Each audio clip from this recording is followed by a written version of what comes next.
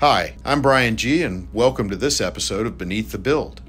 Today we're taking you to the UK, to the Loamshire Industrial Estate, where progress was halted by unexpected site conditions.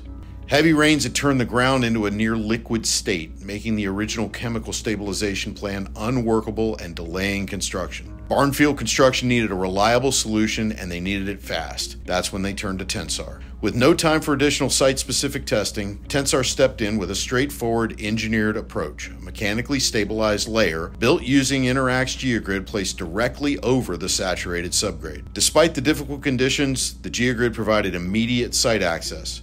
Construction crews were able to continue work without any delay. The finished platform met all performance targets, enabling construction of the concrete floor slab without compromise. No chemical reactions, no waiting for the weather.